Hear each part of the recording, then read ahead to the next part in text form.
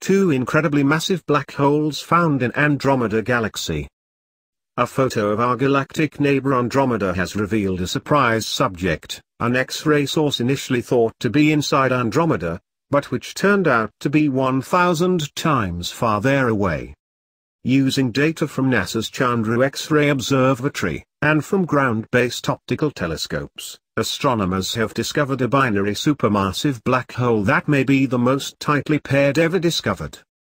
It's called JO45+41, and astronomers initially thought it was a star in the Andromeda galaxy, which at 2.5 million light-years away is relatively close to us, and will probably merge with the Milky Way in about 4 billion years.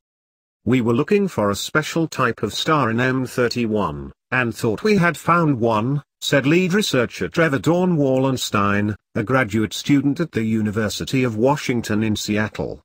We were surprised, and excited to find something far stranger. When it was thought to be inside Andromeda, researchers classified JO45+41 as a pair of stars that orbit each other once every 76 days. But data from Chandra showed that the intensity of the X-ray signal was too powerful to fit this classification. Dawn Wallenstein thought it may have been a binary black hole, and neutron star, so he started studying it to find out. But then spectral data from the Gemini-North telescope in Hawaii showed that JO45+41 had to contain at least one supermassive black hole, which then allowed the researchers to calculate the object's distance.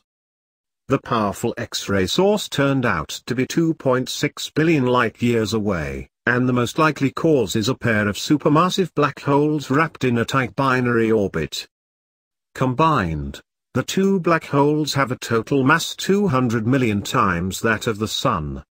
The black hole in the center of our Milky Way galaxy, Sagittarius A, has a mass around 4 million times the mass of the Sun. And they're orbiting each other super close, too, a distance just a few hundred times the distance between the Earth and the Sun, less than 1/100th of a light year. The team believes that the two black holes could have each been at the center of a galaxy, coming together when the two galaxies merged. They're slowly being pulled together by their gravity, and will, at some point, collide. Because they are unable to ascertain exactly how much mass is in each of the black holes, the researchers said, they can't give an accurate timeline for this collision. It could be anywhere between 350 years, and 360,000 years.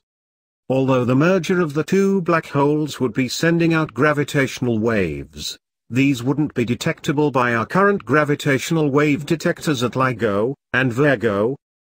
Supermassive black hole mergers occur in slow motion compared to stellar mass black holes, said Dawn Wallenstein. The much slower changes in the gravitational waves from a system like JO45+41 can be best detected by a different type of gravitational wave facility called a pulsar timing array. The team's research has been published in the Astrophysical Journal, and can be read in full on ArXiv.